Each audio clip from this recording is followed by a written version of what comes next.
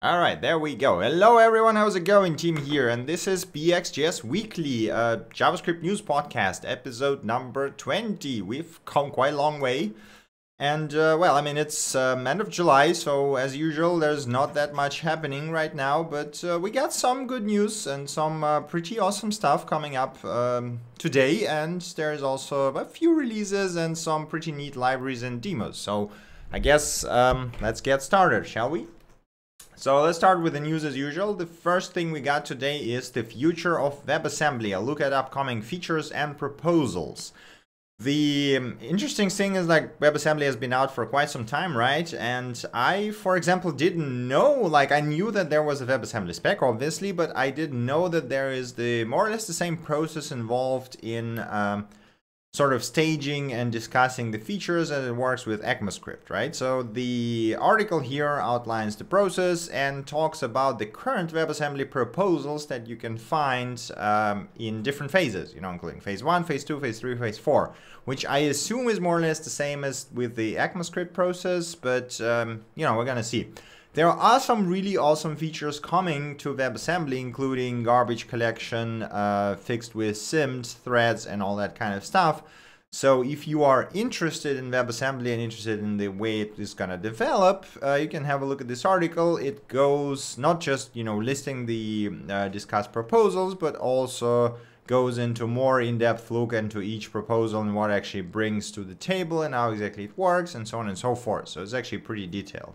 So if you are interested in WebAssembly, do give it a read. It is quite good and will keep you up to speed. I also need to find a way how to track those proposals better, because I personally absolutely like the idea of WebAssembly and making web faster using it. Not just web, but JavaScript world basically. All right, next article we got is Building the Google Photos Web UI, a peek under the hood. Article from the Google team that worked on the Google Photos progressive web app, and it is a very detailed one. As you can see here, it's quite long, and it talks about a lot of things, starting from how they managed to keep the app small, how they managed to make the photos look like they load nearly instantly, 60 FPS scrolling, justified layout, and all of that kind of stuff. So there's a lot of very interesting in-depth insights into that, including what I found really cool. They discussed the techniques for making the photo load look very fast, basically, when it's really like, it always fascinates me how all those sort of loading techniques are always about cheating the user into thinking that it's actually fast, when in reality that is really slow. So there's the example of loading over here, and the preview of it, how it actually works, is here they use the CSS blur style filter on the smaller image to stretch it, and then essentially load the high-res image and replace it, right? Which actually looks very nice. So when you look at it in motion, it looks quite amazing. But when you know how it works, it's like, okay, this is cheating. But yeah, really cool article. So if you're interested in progressive web apps and all sort of things related to building really large progressive web apps from Google guys, then it's a really, really good article. There is a video here which I haven't watched yet, but I am planning to go through that at some point, because it's probably something good as well. So I only read the article itself. But yeah, there you go. Google Photos Web UI in-depth look. Next thing we got is reversing JavaScript malware from marveloptics.com. This is, I wouldn't call it in-depth, but more or less quite high level look at how to reverse a JavaScript malware that is injected into the website, which is a quite common thing that happens especially to WordPress websites. So something we had happen in our research group quite often with the WordPress websites that we have, especially for the project ones that are no longer updated and have some outdated versions of WordPress that have some vulnerabilities, and they are very frequently get hacked. And most frequently, all that is done is that some JavaScript files are injected, and you don't really see that anything malicious happens until you actually go to the website. So this article talks about how you approach the reversing of those files and figuring out what exactly they do, right? So how do you start with deobfuscation? How do you figure out what does it do? How do you find the entry point? How do you identify where it actually sends the stuff, and so on and so forth, right? So if you were interested in sort of reverse engineering the obfuscated JavaScript code, then this is a pretty good place to start, specifically talking about malware and data requests, because I mean, this is typically what it does, right? So including the who is with figuring out who's actually registered that. Obviously, it's like 90% of the time it's something from China. I don't know why is that a thing. Probably because they don't care too much about the security. I don't know. Maybe it's like easy to evade the law there. I'm not sure why is it like this, but hey, yeah. Majority of those malware scripts are knocking into China websites. So don't know what's the reason behind this. If you do let me know in the chat or in the comments. Right, next thing we got is the best explanation of JavaScript reactivity. Essentially a look at the observer pattern in JavaScript, and specifically in the example of Vue.js, right? So how does Vue actually tracks the data within the component or the Vue app, how it actually reacts to it, and so on and so forth. So if you, I mean, essentially under the all description and everything is your typical observer pattern that is used everywhere, right? So if you were interested in that, if you still don't understand the reactivity, then do have a look. It does give a pretty good explanation. Starting with a very basic solution that basically explains how to do it yourself in a very simple way, and going down to pretty complex you know, explanation of what is done in Vue to address various issues that pop up over, you know, doing the simple thing, right? So you got this watcher thing, the observer essentially, and then all the other things that like property changes and stuff like this, right? And yeah. So if you are interested in observer pattern and specifically the, I guess, underlying innards of Vue.js, then this would be a good starting point to learn about them. Right, next thing we got is how to build an NPM worm. This is essentially, again, a reverse engineering of the ESLint scope worm that I've talked about in the last podcast. That was, you know, quite a big thing, and NPM fixed it quite quick before a lot of people could have been infected. But this article goes into look how exactly it worked, why it was detected, which by the way is because of a JavaScript error. So the code that was written, that was the worm itself, it was erroneous, right? So they written this whole like try catch thing with a lot of error catching and everything. They still screwed up because they didn't caught one of the errors that happens, and an error just started spitting out on installs, and people was like, what is that? So it is kind of silly when you think about it, but yeah, there you go, JavaScript. So it is pretty interesting to read basically the whole like thought process of how you can build a worm like this. How would it act? What would it do? What kind of consequences can it have? If it would go unnoticed, and so on and so forth. There's a really good thought piece basically about the whole problem and how to mitigate it as well, right? We are going to talk about mitigation a bit later on because NPM did introduce a new thing in terms of like two-factor authentication. That is, well, we're going to talk about it a bit later. Right, next thing we got is using React in Cycle.js and vice versa. So this is an article from Mr. Andre Staltz, or I'm not sure if it's Staltz or like, okay, I'm not going to even try to pronounce it correctly. Let's just assume it's Andre Staltz. If you know, please tell me if that's not correct.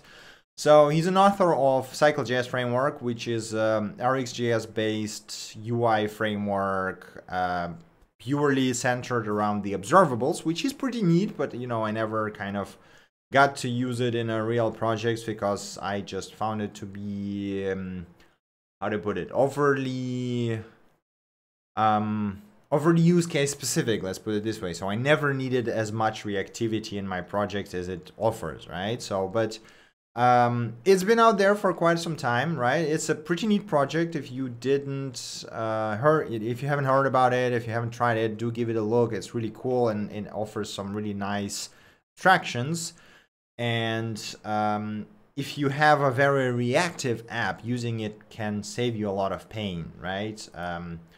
The thing is, they had their own rendering system essentially, and now they're introducing React package that allows you to use Cycle with React, React DOM, and React Native, which seems to be working pretty well. And basically, essentially, you know, instead of having the constructing the elements using the cycle methods, like this is what the cycle methods look like. I mean, it's essentially the same as JSX, just, you know, their own function, which you can use JSX with cycle too. But in this case, they just map it to React, it seems, and you can also, you know, use JSX if you would like to. Here's an example. So if you are interested in a very reactive and observable based views, or I guess framework in this case already, because it's not just like data management, like it provides you the full stack, right? There's like data management, there's the rendering, there's everything you need basically to build an app. So I guess it's a framework. If you're interested in a observable based framework, then have a look at the cycle. Maybe you want to use it with the React, because this seems to be pretty nice actually. Very nice API and very straightforward to use.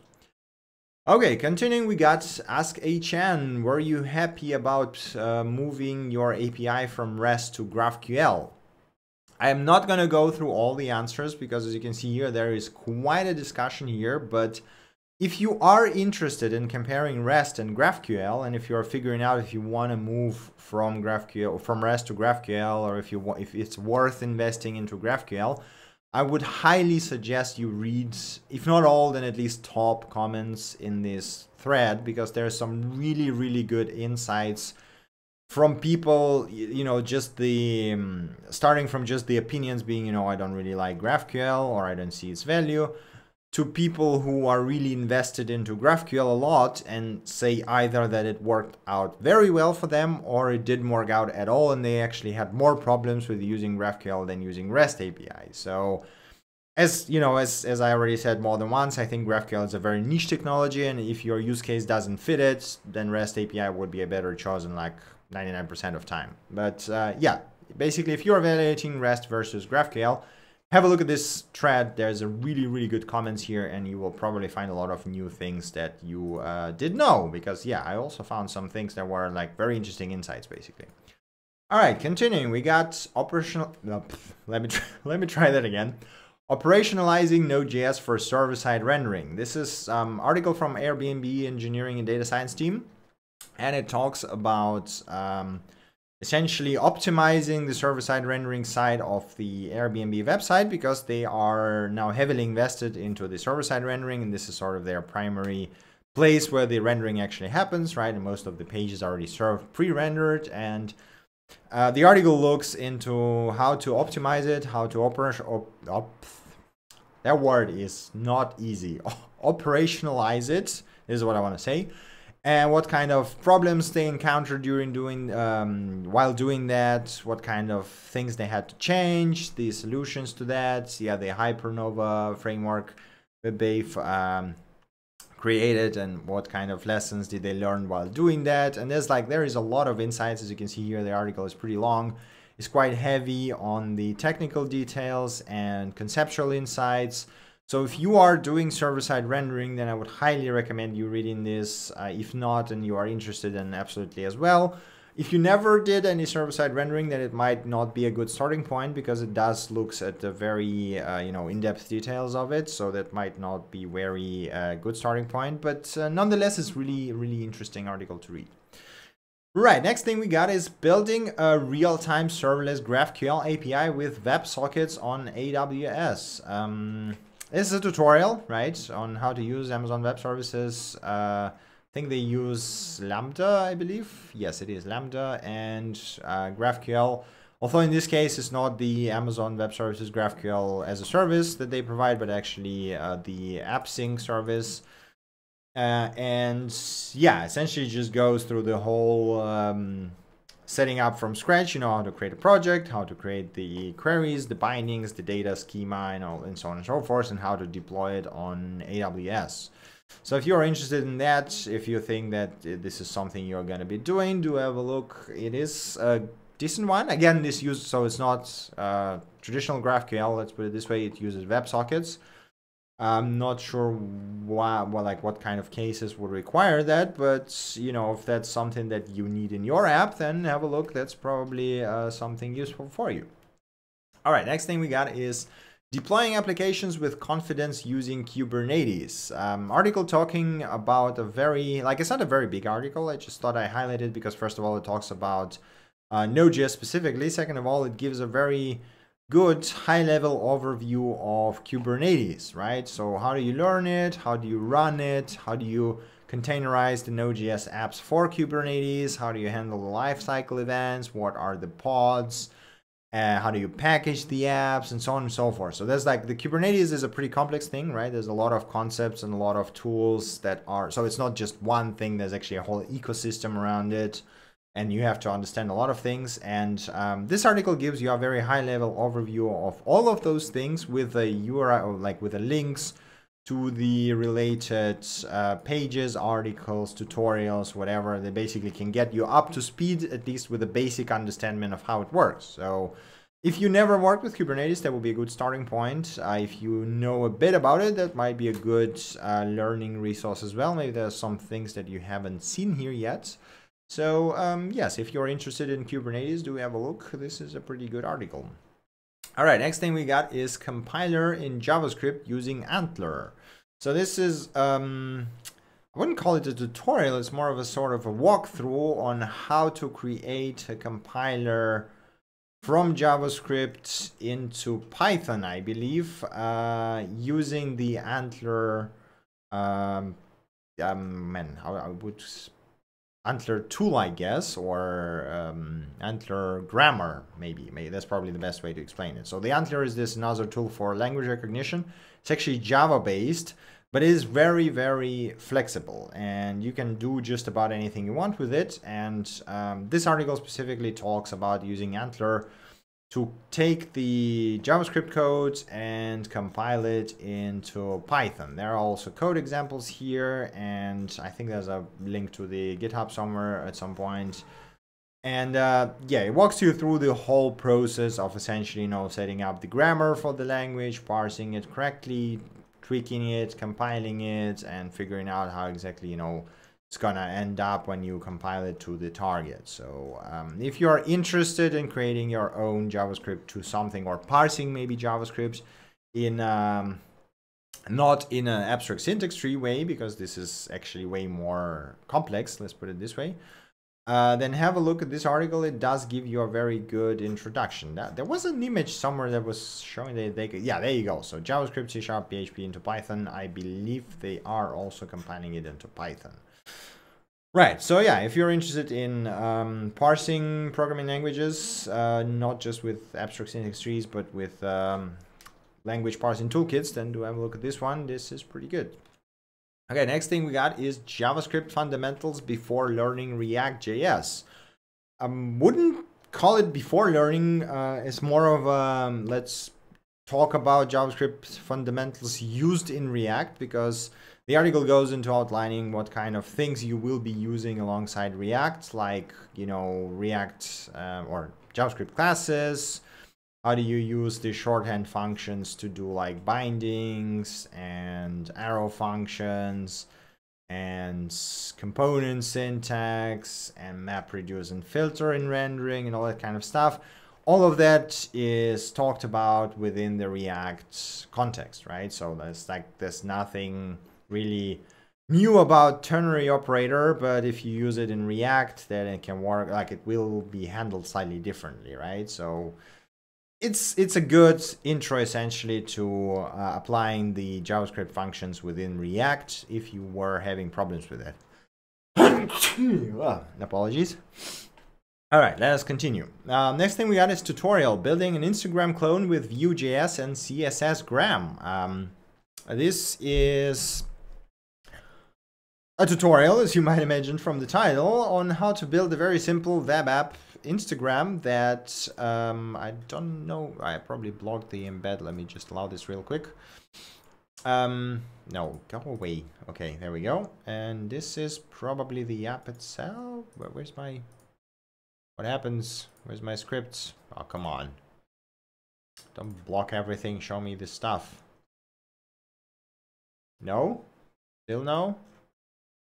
No, it shouldn't be Google Tag Manager, right? Okay, whatever. It doesn't want to load, so... But basically, that's the images showing how you actually create the Instagram using the... as a progressive web app, basically, right? And for applying filters, they use the CSS gram, which is a pretty neat CSS set of CSS filters that allows you to change the way the photos look. And it's built in Vue.js with a header, footer, and phone-oriented layout essentially. So if you were interested in how to actually do that, then have a look. It's pretty nice tutorial, I guess. It is in Vue.js, so it's going to be very Vue heavy and Vue specific with all the Vue template syntax and stuff like this. But it does give you an idea of how you can make your own Instagram clone with CSS filters, right? And I mean, if you've never seen CSS filters, just have a look at them. You can do some pretty cool stuff with it. And I mean, like they are maybe not as close as the native filters. At least, you cannot really tweak them as much as for example, Instagram allows you to. But it is getting there, right? So you can already do some pretty impressive things with them. Right, next thing we got is 15 HTML element methods you've potentially never heard of. So this talks about the specific HTML elements. So whenever you do get element by whatever, so you get the HTML element subclasses like HTML table element or DOM element, whatever. And it talks about the methods that they have that are quite obscure, unknown, maybe, never used, rarely used. There are some that I didn't know about, like the table methods, for example. I didn't know the table has this create head insert row. Like this is pretty cool. Like, you can literally construct the table using additional methods, not just like manually with hands, which is way more annoying. Scroll interview is something I knew about and I used quite a lot. Hidden is as well pretty popular, I think. Toggle class is also quite popular. Query selector is something that is also, breached lots. Like, hey, you don't need jQuery, you can just use this. And if you didn't know, you can apply it on any element and it will search for descendants. But yeah, if you are working with DOM from plain JavaScript, that it is a good article to have a look at because you will find quite a lot of methods that you might not have known about and that can be very useful to you. So do have a look. All right, next thing we got is build an Excel add-in using Vue. You remember that some time ago, Microsoft announced that you will be able to build an Office add-ons using JavaScript. And well, there's one of the first documentation. There's actually also use Angular, React, and jQuery, so it's not just Vue. But yes, you can now build an Excel add-in using JavaScript and Vue.js. And there's this is a tutorial essentially, and there's an example of how that would look. And it looks pretty amazing, to be honest. It's like you can do quite a lot of things with it. So if you are interested in extending Microsoft Office using JavaScript, then this is probably a good place to start. Right, next thing we got is Reddit voting UI in vanilla versus React versus Vue versus HyperApp, shedding light on the purpose of single-page app frameworks. Really neat article. It basically goes to build this tiny UI that you can see over here. So it's if you've never been on Reddit, it's essentially you have the rating of the post, which starts from 0, and then if you upvote, it's going to go +1. If you downvote, it's going to go -1. Right? It's really simple UI. So the author first builds it using vanilla.js with simple HTML, and then goes, okay, here we're gonna take the buttons, add event listeners, and get some sort of a score, and then do the state changing, and so on and so forth. And then it gets more complicated because if you press downvote, you should not be longer be able to press it again, and so on and so forth. So it's it gets a bit more complex. Then you finish it, and after that, the author looks at how you do exactly the same thing with React, Vue, and HyperApp, and what kind of advantages and disadvantages those have, and where it's going to be easier, where it's going to be harder, what kind of challenges are going to pop up when you are doing this in the frameworks. And it is a very interesting comparison. So if you're still struggling to understand why you would need something like React, Vue, or Hyper, or any other UI framework, and have a look at this article. It will probably give you a very good example on why it is way easier to build something like this with a framework rather than doing it all yourself. All right, next thing we got is how fast can you learn React? Essentially an experience piece from an author who tried learning React and, you know, read all those articles that say, hey, you can learn React in 5 minutes, in 7 minutes, in 8 minutes, in 1 hour, in afternoon, or whatever. And he goes to start it. This is the biggest bullshit that has ever been said about React. Well, just to give you an impression, you know, it's never easy to learn new technology, especially when it's different from everything else, right? So I was learning React when it just came out after using Angular for a few years, and I think it took me a good 2 months to figure everything out. It was hard, like it wasn't easy to understand, but once it's clicked for me, it was just amazingly easy to use it. That's what I say. And no, I don't believe that you can learn it in 5 minutes. I don't believe you can learn it in 7 minutes or even in an evening, unless you have a huge background and a, you know, very good understanding of the whole underlying principles of the things that React uses, which you probably don't. Let's be honest. There's not that many people who have that kind of experience.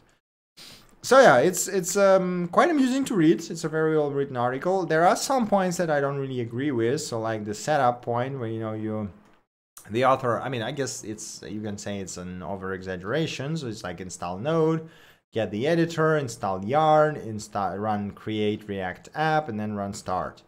In reality, you can, as we well know, you can, holy crap, those motorbike riders. In reality, we know that you can actually use React without installing anything. You just open up the editor and, you know, add the React DOM file and start writing it without JSX, right? That works. You don't really need any setup, but obviously that's not very well described in the docs, and that's not the way you want to write it. You actually want the compilation, and yeah, there is like a lot of good points here and a lot of points that I don't really completely agree with, but anyway, it's interesting to read someone else's experience on learning React. So, you know, if you're either considering it or already learning it right now, do have a look. There are some really good points, and it is amusing to read. So let's be honest. Do have a look. It is at least, you know, gonna be entertaining.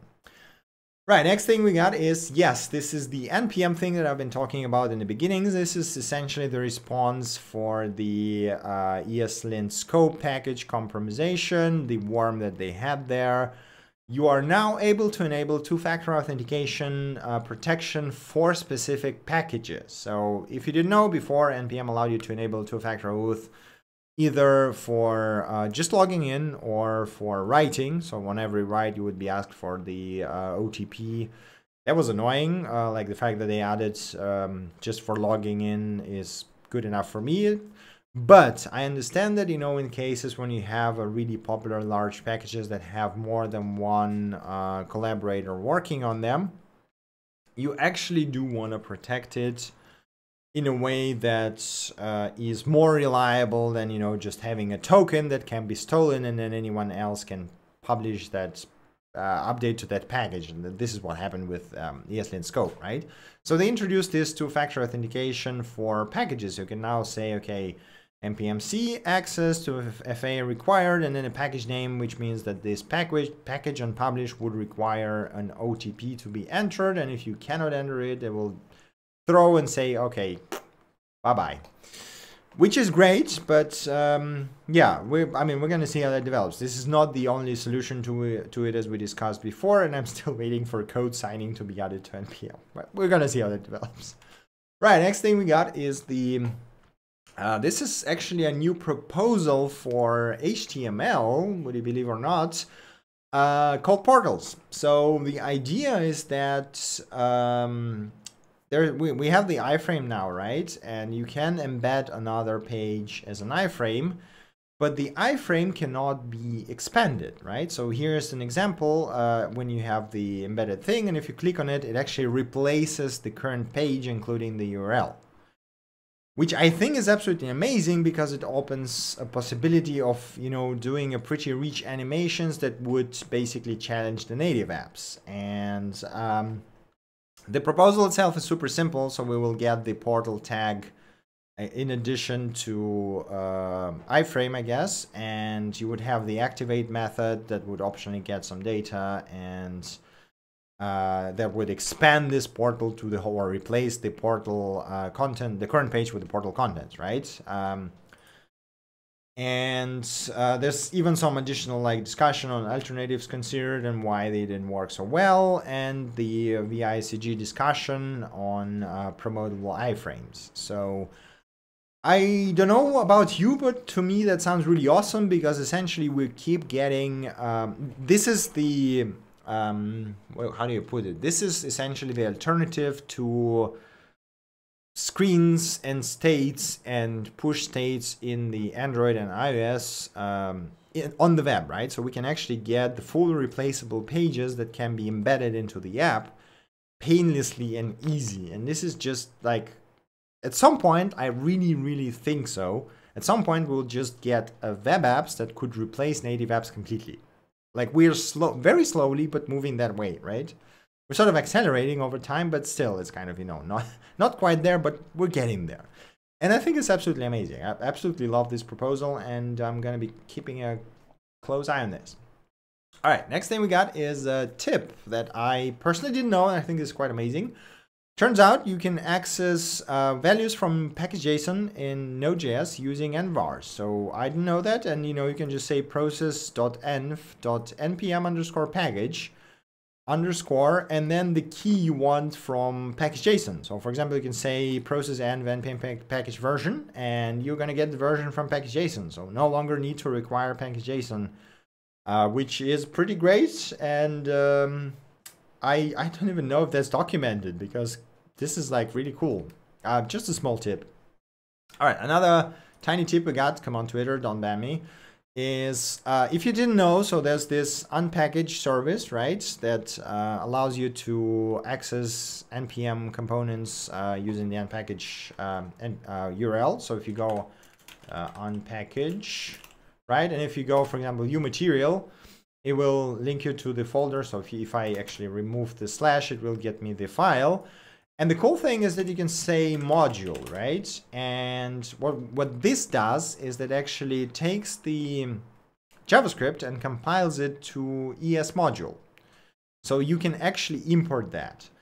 And the neat trick is that when you're writing in CodePen or Code Sandbox or any other online editor, and you have a browser that supports dynamic imports, what you can do is you can say import unpackage module name $module. And then if you await that, you will actually get that module. So here's an example. You can actually await Preact and then just use it to render something into the body like clock, right? So this is a really cool tip. And there's also quite hilarious discussion somewhere here. Someone was like, you should name it not NPM, but required, to troll people, which I think would cause some amount of butthurt. So, but anyway, it's a really cool tip. So if you didn't know about that, unpackage is pretty amazing. All right, next thing we got is introducing themes to Code Sandbox. I think Code Sandbox is one of my favorite online sandboxes where you can play around with the code and, you know, specifically like React components and share something small. And they introduced themes that are compatible to VS Code, so you can export your VS Code theme and just import it in Code Sandbox and use it there. And the cool thing is powered by WebAssembly, which is pretty neat, and seems to be very complex sort of an underlying engineering, and I would want to see the more in-depth look into how exactly it works. So this is just the announcement itself. I don't know if it's open source, how it works. There we go. Doesn't seem like it's open source, but I would love to see, you know, the more longer write-up on how the hell does it actually works. It seems like they use this Onigasm library, which is, what the hell is that? Oniguruma. Wait, someone built a regex library using WebAssembly. That's just... I have to look at that at some point. All right, whatever. Let's continue. All right, the next thing we got is the announcement from REPL.it, guys. This is another online sandbox if you didn't know about it. They just announced that they're going to be doing a universal package manager that is going to be working for all the languages that they support. And if you never heard about REPL.it, if you never worked with it, well, they actually support a lot of languages, like really a lot. This is not even all they have. There's like, you know, Ruby, PHP, Lua, Python, Kotlin, C#, Rust, Swift, or Bash. And all you have to do to use it, you just, say, okay, create new one, and you say, I want a Golang, right? You just click on it and you get a Go environment right off the bat. Right now, it works, and you get like a shell, so you can actually say go, I don't know, how's it called actually? Oh, you just run it from here, okay. It's still a shell, but right, so the thing is that for the moment they have their own package manager that is kind of bootstrapped around each of the languages. So like in Python, when you add the package, they will be using the pip. In JavaScript, they're going to be using npm and so on and so forth. But that's not, obviously doesn't really scale, and it's hard to manage, and then you have to write those specific package managers for each language, like, the Ruby, and like they have a lot of them. So they decided to build one universal package manager that would work across all the languages, which sounds crazy, but I don't know, like, we're gonna see how that ends up. The announcement itself sounds pretty exciting. They're starting just with the JavaScript, Python, HTML, CSS, JavaScript, and web frameworks that they support, and gonna expand it to all the languages that they have available in Replit. So I am... it's basically a very raw announcement. There's not much info here besides that, hey, we're going to do that thing. We're going to see how that ends up, but it does sound very interesting, and I really hope they will open source it. But yeah, that's basically all I have to say. Hey, Samohavitz, welcome to the stream. All right. Now, last thing we got is not strictly JavaScript related, but I thought it was a really good article, so I would share it because I always see a lot of people having troubles working with the shell. So this one is called The Shell Introduction I Wish I Had.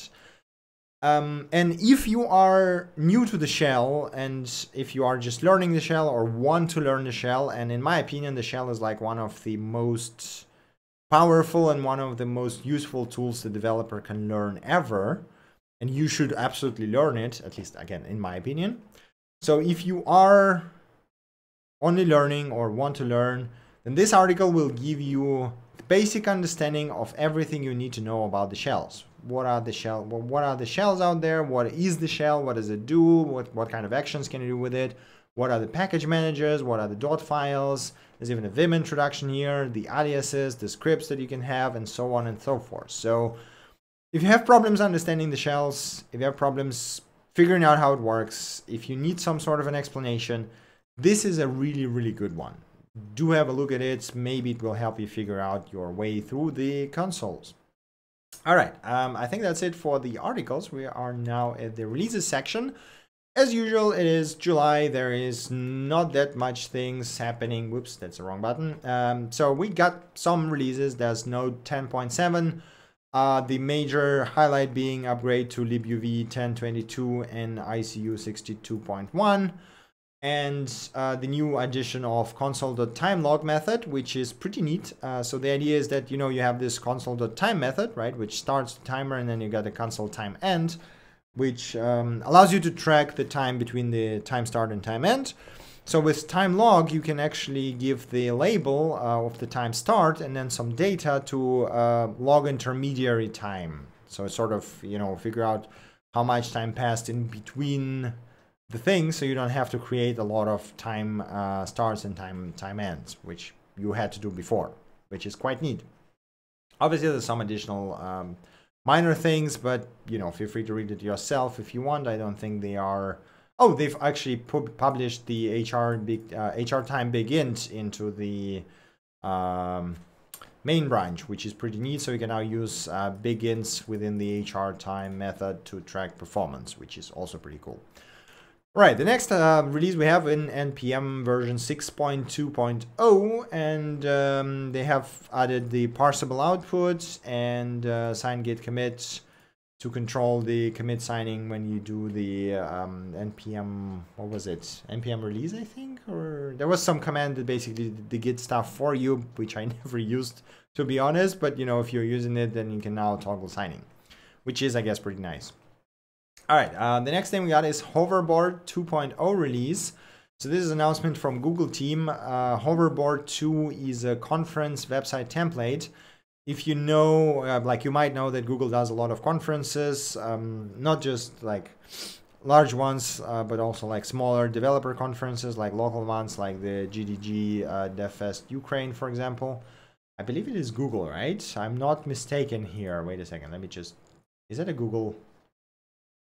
I'm now confused because I somehow assumed it was Google, but I might be... No, it is not Google. Okay, no, wait. GDG Summit at Google. I'm so confused right now. Is that a Google or not? At least, okay, let's put it this way. Whoop, no, that's not what I wanted. Let's put it this way. Google affiliated company or group of people released a conference website template. And the whole thing is that it's a very good progressive web app that displays just as well on desktop as it does on mobiles, and it is essentially easy to set up. It uses Jekyll and GitHub Pages. It is simple and responsive, uses Bootstrap, and very easy to set up the speakers and session management using YAML files, and it's SEO friendly. So basically everything you wanted to have for your conference, all in one easy template that you can configure with YAML and then just publish it using GitHub Pages, which is pretty amazing if you ask me. So if you are a person doing conferences and you needed a nice template, then have a look at this. Seems to be pretty neat, and it also has integrations with like Firebase, Firestore, and all that kind of stuff. So, you know, seems pretty awesome to me. So I think if I would hold a conference, this is probably what I would use to save time. Right, and the last thing we got is CanJS 5.0. This is the thing that I never used, but I've heard about. So this is a web framework similar to Angular or React or whatever, right? And it is quite an old one. And if you look at the syntax, you would be immediately recognize things like, what do you call it? Oh god, I forgot the name of it. What was the Backbone? Right, this is what I want to say. Backbone. So it's still out here. They released the version 5.0, which is now use modern modules, which is pretty neat. And you know, there's apparently people using it. So if you're using CanJS, it's probably exciting for you. If not, then you might want to check it out. Maybe you'll find it nice, because it does use this sort of model view controller approach, and maybe you like it. So I still prefer React over all of that stuff. Have you heard anything about PNPM? Yes, I will talk about PNPM later on this stream. We have it in libraries and demos section, which we are now going to go into the libraries and demos section. And the first thing we got here is tiny emus. So there's this page, right? And you see, and this is like, all of this is emulators, right? So there's this Commodore 64, ZX Spectrum 188, Acorn Atom, DTC, and like even some games emulated. And you can actually click it, and you will have the full emulation in browser. You might be wondering, why is this interesting? Well, because this is actually... I have no idea how Commodore works, because I only had it when I was like a very small kid, and I honestly don't remember anything about it. But yeah, so all of those things are actually written in WebAssembly. And there's a GitHub repo, and you can have a look yourself at how exactly they were compiled to WebAssembly, and yes, basically explore it. So this is really awesome. This is what you get when you get WebAssembly. This is like full speed emulation. Not that you need that much speed on modern computers to emulate Commodore or Spectrum, but you know, it's anyway really, really cool. All right, next thing we got is Guppy or Guppy. I'm not sure how to read it correctly. It is a friendly application manager and task runner for React.js. So for all you people complaining about having to learn Shell and all the difficulties about setting up React development, well, there you go. You just take this GUI app, you just press a plus button, create a new project, and then you just have a really nice UI to configure everything you want, including the build, test, ejections, and all that kind of stuff. It works only for React, but I think it simplifies or makes it very easy to get started, basically. So, you know, if you're having problems, do have a look. Or maybe you just don't like the command line, then this will probably replace it almost completely. Right, next thing we got is Toast UI Grid, yet another Toast UI widget that is very, very feature reach, let's put it this way. And yeah, so if you wanted to create an Excel in JavaScript, now you can do it with Toast UI Grid, which essentially is very easy to use and has a billion features as usual, as a Toast UI widgets tends to do. And seems to be quite straightforward to use. So yeah, if you wanted your own Excel, have a look at this. All right, next thing we got is librmoth.js. The same crazy person who re-implemented, what was the previous library? I think it was like, BlastJS, yeah. So he implemented the Blast in JavaScript. Now he re-implemented the whole librmoth SO, that is the R mathematical library, like statistical core that R has, in pure JavaScript. So there you go. Like if you're working with that stuff, you probably know what to expect there, because you know I'm not a statistics guy. I basically only know the statistics on a very high level and how to apply them, and I don't think I ever use them on such a low level as like the stuff that this library provides. But as you can see here, it's incredibly large. There is so much in here. But again, if you are working with statistics, you probably know what is this. You probably know why you need that. And yes, now you can do that in JavaScript. All right, next thing we got is WebAssembly, a Game Boy emulator written in WebAssembly. And there is a website that you can use, and you can actually play ROMs here right on the web, which is pretty amazing when you think about it. Again, written WebAssembly, and there's a demo here. So I think it even works on the mobile. So as long as you use a WebAssembly compatible browsers, which I think most of them actually support it now. It is not written in Rust or anything. It's written actually in assembly script, which is the sort of nicer human readable WebAssembly, which is pretty neat, I think. And yeah, that's like, you know, Game Boy Color emulators right on the web, which is pretty amazing. So this is really cool. Right, next thing we got is pushbar.js, a really small JavaScript plugin without any dependencies for doing sliding drawers in JavaScript. This is how it looks. This is basically all it does. You know, you can just call in drawers if you need it. It's super simple. You just include the CSS in JavaScript and then you just call it. Done. Very straightforward, very small, very simple. The next library we have is from the same author. It's called popbox.js. Also super small, super simple model windows in pure JavaScript. Maybe you needed that. Also, you know, if you're using CSS framework, you probably have your own. But yeah, again, looks pretty neat. Right, next thing we got is Draxt, a node list like jQuery like package for a file system for Node.js. Seems pretty neat actually, so I like the idea. The idea is that you can, you have this sort of the Draxt selector, and you can run those selectors over the file system, which would run it like over the directory, and then you can do like, you know, no filters for each whatever. Same thing that you do with jQuery, for example, right? So if you're working a lot with files, do have a look at this library. That might help you ease the pain at some points. Because yeah, using globs manually is a bit annoying. All right, next thing we got is ASCII chart or ASCII chart. I'm not sure how to pronounce it properly. Is it ASCII or ASCII? I think it's ASCII, right?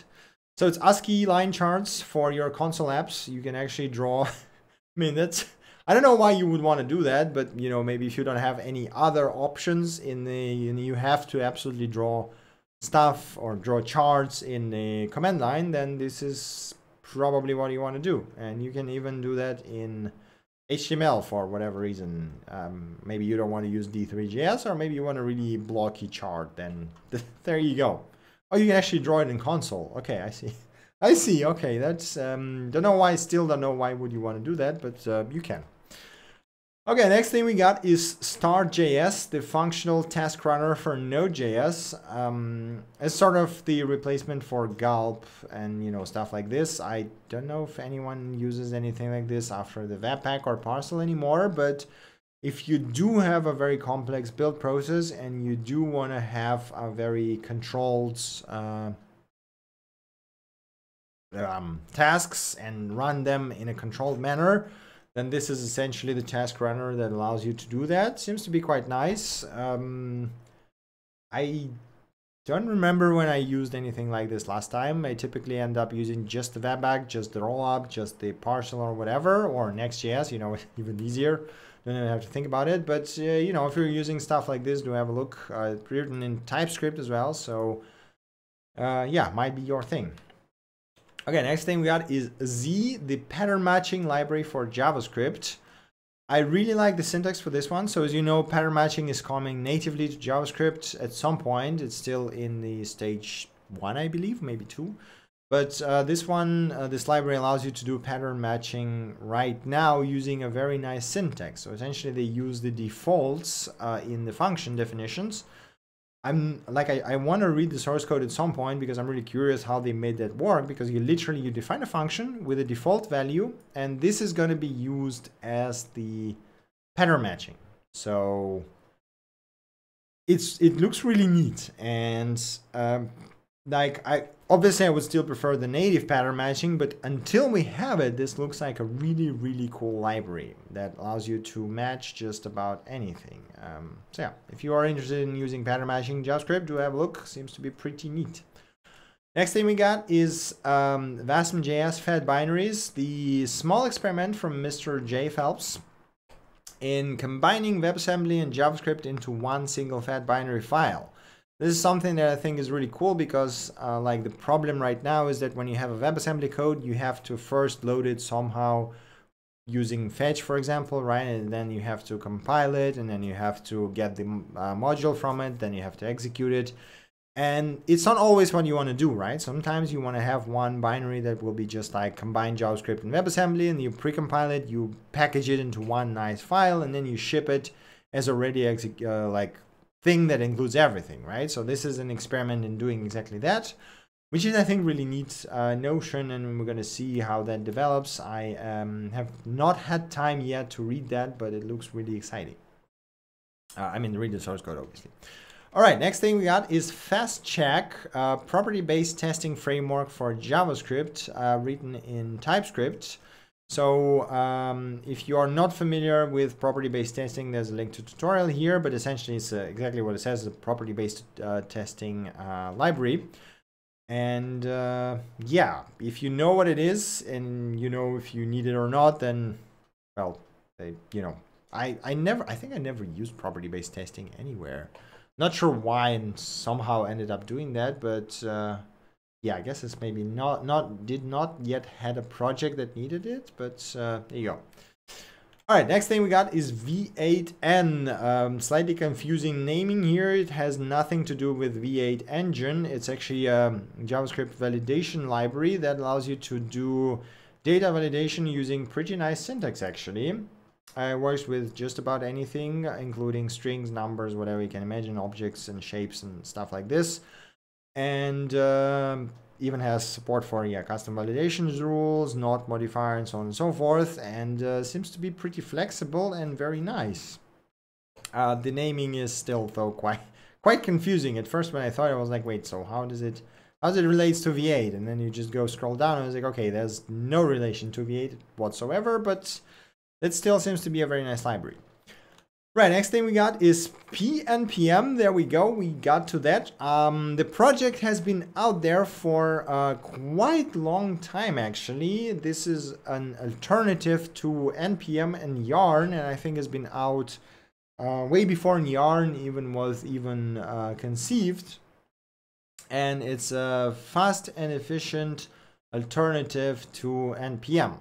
It is, I think they claim it is actually faster than Yarn and NPM in most cases, and way more storage and sort of request efficient, right? So they seem to be building, like, okay, so here's the thing. I think it's cool that there are more alternatives, right? But I never used it. I actually started lately migrating from Yarn back to NPM because the NPM 6 finally got the deterministic log file, and it seems to be working fast enough for me at least. And I don't see any reason to drag in another package manager when we already have one bundled with Node, right? Nonetheless, if you want something that is faster, better, more efficient, it's cool that we have PNPM because, well, I mean, look at those benchmarks. It is like way faster, right? Like, okay, with the log file, it actually seems to be not that faster than, I guess actually NPM seems to be faster in this case, which is quite interesting, to be honest. But yeah, so if you're looking for another replacement that may be a bit faster, I never tried it, but there's a lot of people who are very happy with it, so do have a look. Maybe that's your thing. Right, next thing we got is Jasper, a flexible and powerful issue reader for GitHub.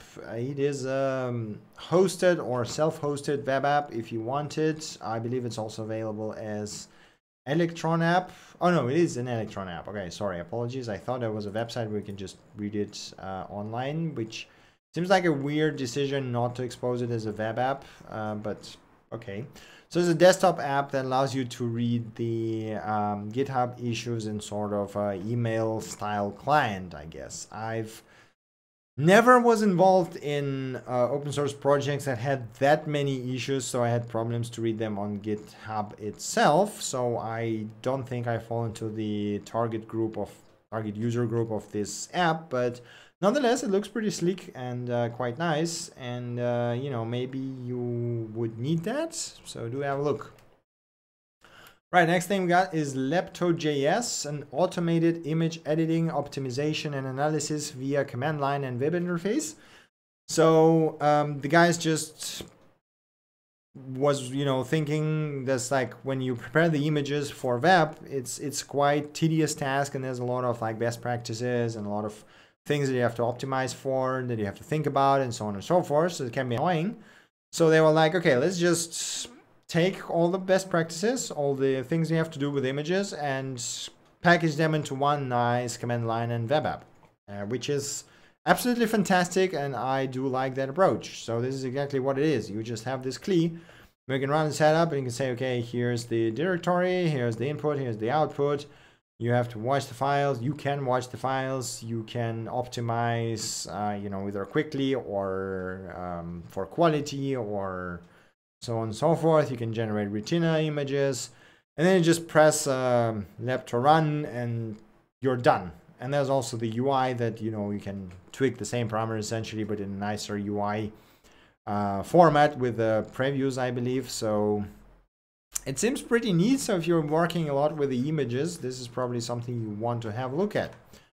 Right, next thing we got is WebAssembly. This is actually the last library we have. It is not JavaScript, but it is WebAssembly. It's actually the new Java to WebAssembly compiler. So if you're writing in Java, and if you have some Java libraries that you are using a lot and you want to compile them and use them on the web, you can now use this WebAssembly and compile it to WASM and try to run it on the web, which sounds interesting. I believe it's still experimental, so there's like expect breaking things and you know, things going wrong essentially, but it looks quite interesting. I would want to try to compile I'm not even sure if that's possible, but it would be very interesting to take the Core NLP, the Stanford NLP package, and compile it to WebAssembly and use it on the web.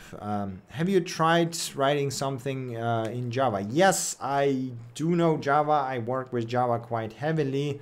I do not really like Java itself. I prefer to use Kotlin because it allows you to do like functional programming, because, you know, functional is sort of my preferred way of coding, but Java is okay. I mean, it's a good language.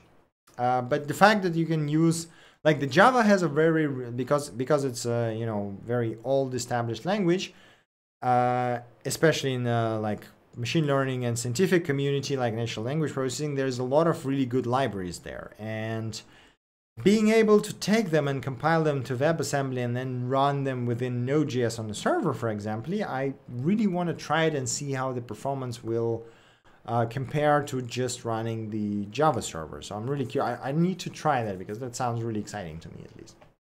All right. Before we wrap it up, I have some silly things. In case you do not read XKCD, there's a new software development comic that is just absolutely amazing. Not gonna read it. You go ahead and read it yourself. There's a link in the document. It is quite hilarious, and I think absolutely reflects the development process of most enterprise companies that I've worked with, at least personally. So I don't know, maybe there are some that are better, but man, this is just hits so much close to home that it's just painful. And the next thing we got is this super awesome article from Motherboard. Why is Google Translate spitting out sinister religious prophecies? So there's a few examples here, like if you go and select the Maori as the source language and then just go dog, dog, dog, dog, dog, dog, dog and translate it into English, you get something like Doomsday Clock is 3 minutes at 12. We are expecting characters and dramatic developments in the world, which indicate that we are increasingly approaching the end times and that Jesus returns. And there's like 25 examples like this, or where you can just select some random language like Somali or I don't know, there's like a bunch of them here, and you just enter bullshit essentially and you get like doomsday prophecies here. And the author of the article went in depth to try to figure out why exactly it happens. And well, the answer is neural networks. So apparently Google uses like Bible and, you know, like the sacred text to actually train the translations, right? Because I guess because those books are translated into a lot of languages and it's quite easy to use them as a source material. And the problem is that those neural networks can kind of hallucinate, right, or be like delirious about the source material. And there's an examples of Google Deep Dream hallucinations, for example. It's quite a wide known thing, right? And essentially, if you start inputting bullshit, this is what happens. So this is sort of the downside of neural networks. And I found it quite hilarious, and there's like a pretty more in-depth explanation and walkthrough on why it happens, sort of in-depth digging into that with links and everything. So I think it's just a really cool thing to come out of that, although it can be quite scary for people who don't understand how that works, because I mean, come on, look at this text. This is just terrifying. All right, and the last thing we got is, well, it's not actually silly. It's something that I found to be absolutely fascinating. It's an article from The Guardian. Work less, get more. New Zealand's firm's 4-day week, an unmitigated success. Sorry, English is hard. So there was a bunch of companies in New Zealand who tried doing a 4-day work week, right? So instead of 5 days, they worked just 4 days a week. And they had other 3 days as essentially long weekends every week. And they tried doing that, and they had a bunch of researchers who were tracking the performance of employees, performance of the companies, and figuring out if that works better, that works worse. And turns out that's actually better all across the board. So not just the employees became happier, obviously, because they had more free time, but also the performance of employees improved, because apparently resting more makes you think better and makes you perform better. Who knew, right? Hey, such a novel concept. So if you're still working 24 hours a day, then maybe you want to rethink your approach to work life, because, having actually enough rest can boost your productivity quite a lot. And especially if you're working in a creative area like software development, for example, it is, like, at least from my experience, one of the most productive things that you can do, especially when you have a really tough problems, is to just put everything away and not do anything for like a couple of days, not even think about it, and then just come back to it with a empty head and fresh look at it, and you can quite frequently have a breakthrough. It's like, it is amazing what it can do. And it seems like having this standardized as a 4-day work week can lead to the same thing for all employees, which is pretty amazing, to be honest. So yeah, I would, I would be very curious to see comparison of a 4-day work week versus the 6-hour workday, which is also a thing that was proven to be efficient, right? So it's like, I wonder what's better, working just 4 days a week or working 5 days a week but working 6 hours, because like work time wise is more or less the same, right? You get the same amount of time work per week, but it is curious what would work better. Something to do with that one free day. Yeah, here's the question, right? So it's like, what would be better, having just six hours workday every day, like every workday obviously, or having just one additional free day? It's like, maybe it comes down to the personal thing, but I don't know. I don't know what would work better for me. Let me try. Let me try that again. I don't know what would work better for me, right? Because I don't have this thing when I, you know, if I just want to work on something, I would go and do it, like, even if it's 10 p.m. or something, because it means it's like, there's this thing and I want to do it right now until I forget about that. So I don't know if it will work for me, but it is a very interesting question. Spanish people just go to sleep after 4 p.m. I mean, come on, Spanish people, it's so hot in Spain that I would also go to sleep when it's like that hot. I would just die there, probably. I mean, we have like plus 30 here and I'm already dying, so it's like, yeah. Okay, that's basically it from my side. Do you guys have anything else you want to discuss? Maybe some links that I missed, maybe something else, questions that you have to ask me. I'm going to be more than happy to answer. Before we wrap up, let me say that you can find this link in the description for the Twitch channel if you're watching it live on Twitch. You can find the link to it in the description for the YouTube video if you're watching this on YouTube. As usual, feel free to send me your own personal project. We'll be more than happy to highlight them. Yeah, thank you for your support as usual. Let me have a look at the chat. When you started to code and what was your first programming languages? I started to program when I was 7 years old, I think. It was like 1990 something, 1995, so I was 7 years old exactly. I watched the movie Hackers, which was, you know, this super silly, yeah, 1995 exactly, super silly movie with Angelina Jolie and a lot of very, like, I mean, from software development perspective, the movie is absolute garbage, but it inspired me so much that I was like, damn, I want to be a hacker. So I started building websites in Adobe Flash, which was abysmal. I had my first website was a collection of links to the hacking articles on the web, essentially.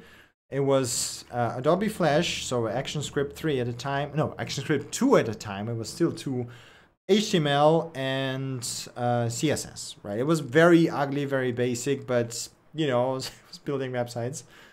And yes, after that I switched to, so I tried WebAssembly, I tried like reverse engineering and the ICE debugger, you know, trying like cracking software, did a bit of that, and then moved into, so I don't know why it didn't stick with me. So the whole hacking thing, like I found the hacking the web servers to be fascinating, but on the other hand, for some reason, cracking software was never that exciting to me. And then for some reason, I just switched from hacking into actually building things. I don't remember how that happened, but I just, you know, started doing C, C++ first. Then I went from C to Java, and then I went to PHP. And then from PHP, I came to Node.js, and in parallel, I was doing like C# for mobile development and Objective-C for iOS, and then Java for Android, and Golang for servers, like when we had like bottlenecks with Java and Node.js, and like, yeah, something like this basically. Any other questions or links that I might have missed during this week, or other things that you guys want to discuss? We'll be more than happy to talk about that. Yeah, thank you for asking. I mean, more than happy to talk about my, you know, my experience essentially. Maybe that helps people push forward, because I am essentially a self-taught developer. You know, I even though I did my PhD in computer science, my diploma is actually in like the master thesis is in electrical engineering. I'm theoretically an engineer, so you know, I'm kind of yeah, partially self-taught. Let's put it this way. All right, so if you don't have any more questions, I guess let's just wrap it up here. That was BxJS Weekly episode 20. Thank you so much for watching. Thank you so much for your support. And yes, do send me your stuff. Let me just open the phone because I don't want to click all those things on a desktop. I do like my Streamlabs remote control thingy. It's pretty neat. Right. Thank you for watching. Have an awesome rest of the weekend. Do send me your things. Once again, thank you so much for your support, and I see you next time. Bye.